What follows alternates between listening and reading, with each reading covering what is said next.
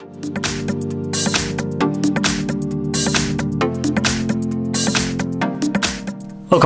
in front of me is a Samsung Galaxy Tab S7 Plus, and today I'll show you how to format your SD card. And to get started, you want to open up Settings.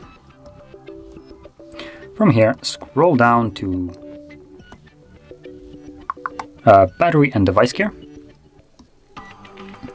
Tap on your storage right over here. And as you can see, we are right now on the internal storage. So what you want to do is simply swipe over. There we go. And tap on the three dots right over here. Choose Advanced. And select your SD card, which will take you to the actual format option.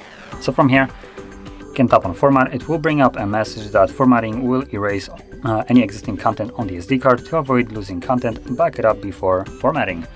So if there's anything on that card that you would like to keep, maybe photos, music, anything like that, then make a copy on your computer or somewhere else. Otherwise, you will lose this data and you won't be able to recover it. But assuming you have already done this before, or you simply might not want to, select Format SD card. This will begin the process of removing all the data from the card. Only takes several seconds. It should be right about done.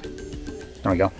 So from here, click on Done and you're completely finished with the process. So if you found this video helpful, don't forget to hit like, subscribe, and thanks for watching.